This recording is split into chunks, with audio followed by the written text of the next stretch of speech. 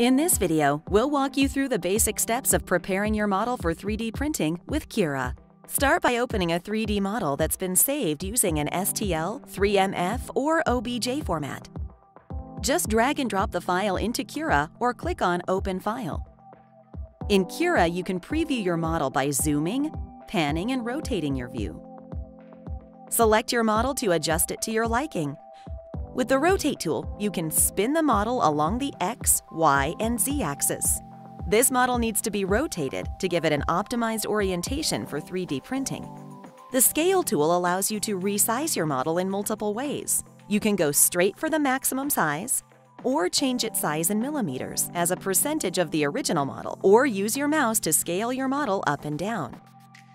Next up are the printer and print settings in the pane to the right. The Ultimaker 2 Plus supports multiple nozzle sizes.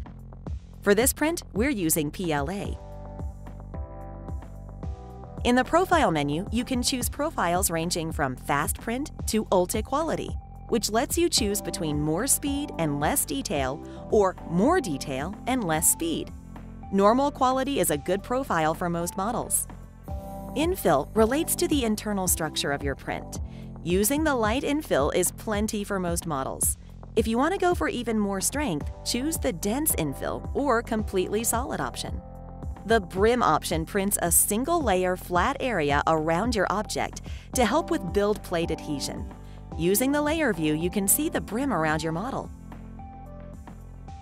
If your print has large overhangs, you'll need to generate support structure.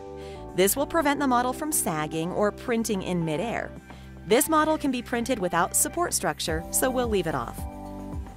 If you'd like to create your own profiles, just use the Advanced mode to make and save personal profiles.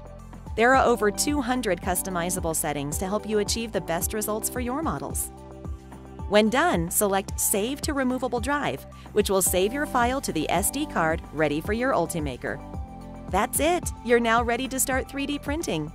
These are the basic steps to prepare your model with Cura.